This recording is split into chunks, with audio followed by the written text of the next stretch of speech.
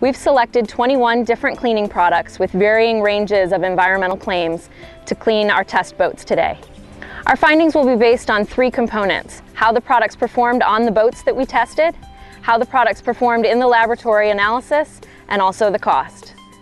For the practical testing, we diluted each cleaner according to the instructions on the label and applied with a sponge, a scrub pad, and a brush.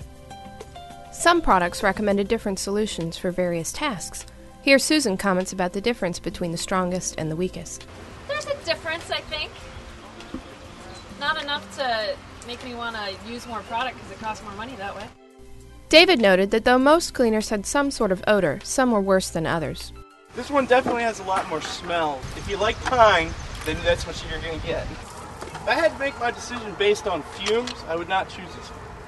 Ted and David both commented about using spray cleaners on a dry surface. I feel like it needs water.